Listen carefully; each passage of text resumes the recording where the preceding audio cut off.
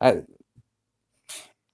this is the BR-6 Geiger counter.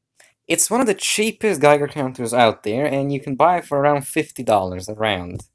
I modified it a little bit. Just add a external Geiger Miller tube. So, there it is. There's the, I don't know, tutorial of it. You click the arrow, and you start counting. As you can see, it has a very poor digital display, but that's fine. You get what you pay for, and it works.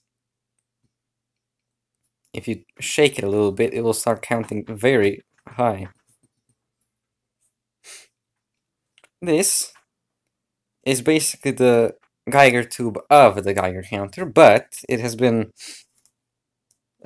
taken out and placed in a flush trim bit box of it.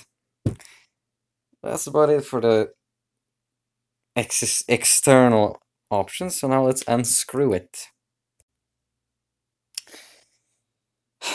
It runs on 2 AA batteries. Okay, putting the fingers on the floor. Okay, this is the bare bones of the Geiger counter. As you can see, I just took the Geiger Müller out, put it in a bit box, connected it with a wire, and I just wired it up and soldered it here. It is very technical and it's very nice. It's nicely made because, well, it's $50. No wonder.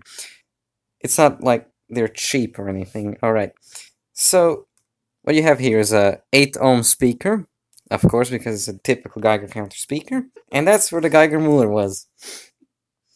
Pause the negative side, just to remind you not to short it out, and I will test out, and I'll let you see it.